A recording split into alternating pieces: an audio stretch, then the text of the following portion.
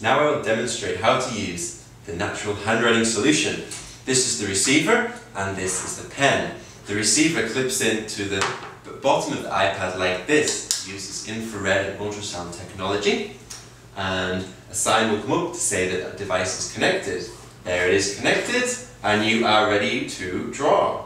With this device, with the pen, you can write very detailed, very precise drawings. Now I will demonstrate using the Studio pen. When I'm writing the numbers, very similar to the other stylus. However, when I'm writing very small, very accurately, this pen enables me to do so without zooming in or out.